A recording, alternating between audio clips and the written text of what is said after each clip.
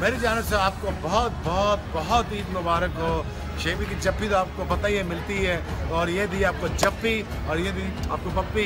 आप अपना बहुत सारा ख्याल रखिएगा, खाना कम खाइएगा, कम सोइएगा, अपने आसपास का ख्याल रखिएगा। Love you all, take care, happy Eid Mubarak all over the world, all Muslims to you, love you all, thank you. अस्सलाम वालेकुम, आप सबको बहुत बहुत बहुत ईद मुबारक। मैं दुआ करूँगा कि आप सबकी सारी तमन्नाएं इसी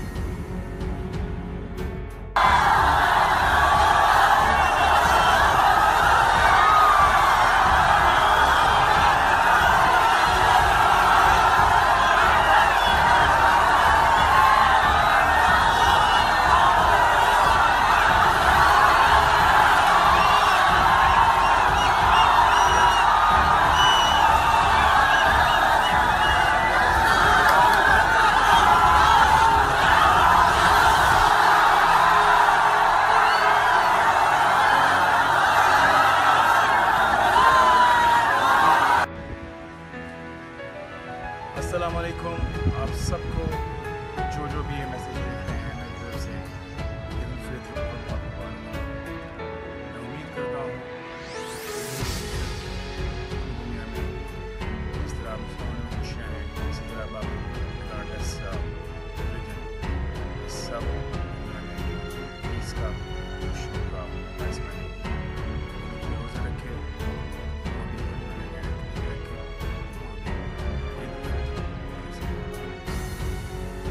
अस्सलाम वालेकुम, मैं हूँ माहिरा खान और मेरी तरफ से आप सबको बहुत बहुत ईद मुबारक। Assalamu alaikum.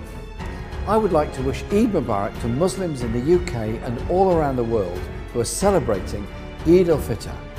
Eid is a wonderful time for Muslims and people of all faiths and indeed of none to celebrate with their friends, family, neighbours and their loved ones. During Ramadan, I've had the privilege of joining iftars, the moment at the end of the day of fasting when people come together to share a meal.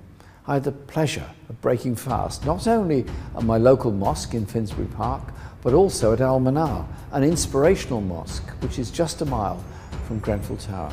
Worshippers of this mosque were some of the first to respond to the tragic fire in June last year. And Al-Manar Mosque continues to play a critical role for the community, including by opening a dedicated Grenfell counselling service. This is an example of the teachings of Islam in practice, teachings which are about compassion for our neighbours and reflecting on how we can be more respectful to those around us.